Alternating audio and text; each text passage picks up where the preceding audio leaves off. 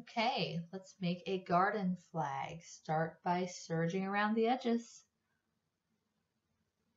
and then fold that serged line down one time and fold it one more time. The idea with this nylon is that you want to completely encase your raw edges because it will unravel. It's a nightmare.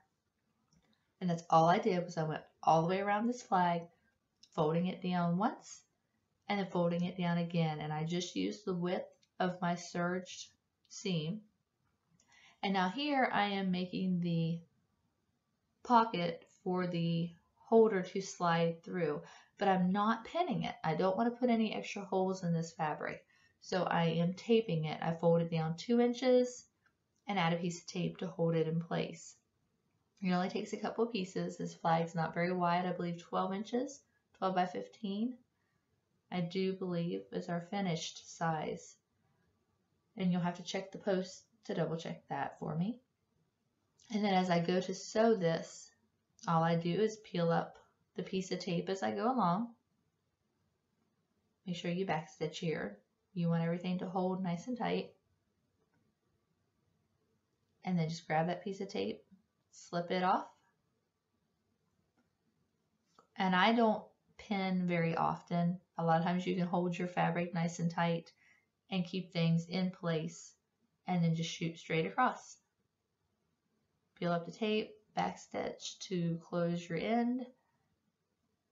And now we're ready for the fun part where we get to decorate this. This is pretty easy to sew up, just a blank garden flag. I'm sure you can make several of these in a day once you get the hang of it. So I measure right now, it's 13 wide by about 15.5 tall finished size. And the reason I measured that was so I could get a rough idea of how big I wanted to make my design.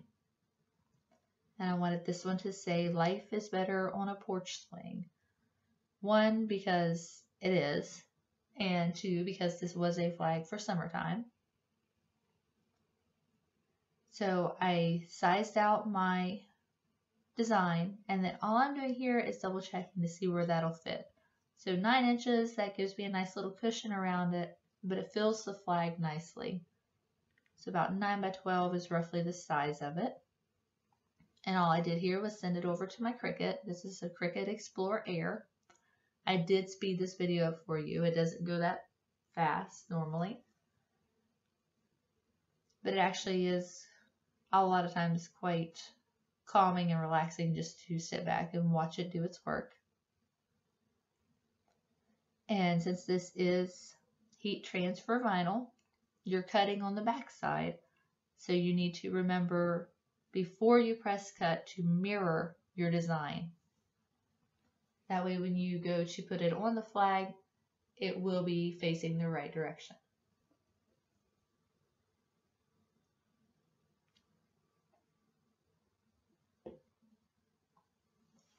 Also worth noting is this vinyl is not my normal heat transfer vinyl that I use. It is one that is made for nylon. I don't want to melt my flag when I apply the vinyl. And I found this from a place called Happy Crafters right here in West Virginia. So that was pretty cool. Okay, so it's about done cutting. Spit it out, grab the hook, and then you're going to go through it and weed out everything you don't need. This part used to drive me crazy, but actually it's pretty satisfying to watch now. Although some designs are a bit more frustrating than others to try to clean up, this one's not bad at all.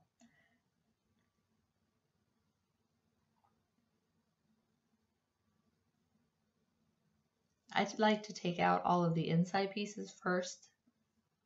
It's just something random that I do, and then I'm not as likely to miss them when I peel off the outside piece. But I also like to hold it up and double check, because once you stick it on there, you're stuck with what you've got.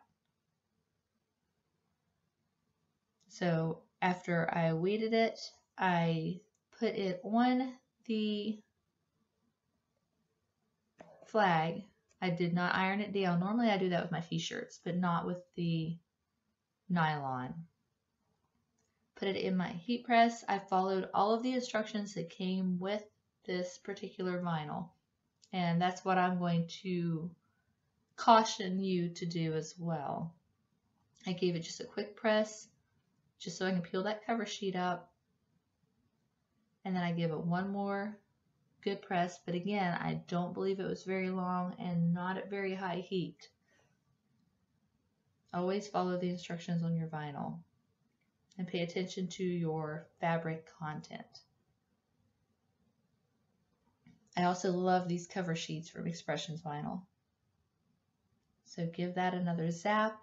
You'll notice my counter on my heat press. I think it's only in there maybe 10 seconds. And I should be popping that open. Yep. All right, and we have a finished garden flag. Go put that outside and check it out. Thanks for watching.